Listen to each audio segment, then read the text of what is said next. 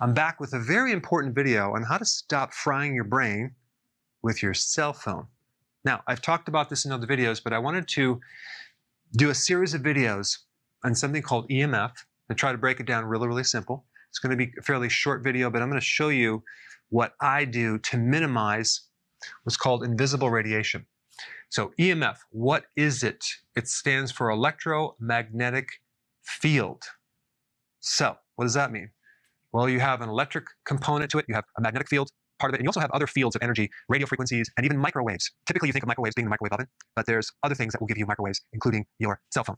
The problem is it's not regulated by safety codes at this time. So it's kind of like at some point in time, people started smoking, and smoking was considered actually beneficial for you. You also had DDT, which was considered beneficial. You also had asbestos, which was considered safe. And then you had sugar, which was considered beneficial at one time. And then years later, they find out, oh, we didn't do the safety testing on that long enough, so whoops, sorry. So we're going to put some regulation in. So right now, unfortunately, there's not a lot of safety testing going on. Now, let's first talk about the electrical fields. So you have all these little electrons going through a wire that's called the current going through the wire.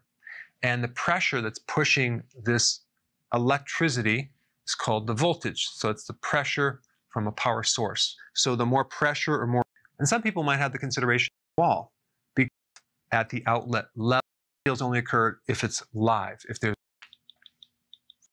field only occurs if there's current. And for that topic, the cell tower is sending signals every so often.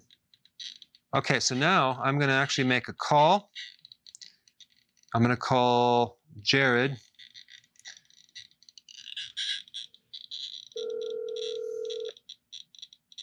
So you can see that it's pulsing like this. So all these microwaves are going right to your brain if it's held up close to your skull. Now, in the future, I'm going to do some other videos to show you how to identify other sources of invisible radiation using this tool right here. I like the tri-field EMF meter model TF2. I have other devices. This seems to be very simple. It's very accurate. And I'm going to show you what I found with my power cables, my backup on my computer for a very long magnetic being. I have these earbuds.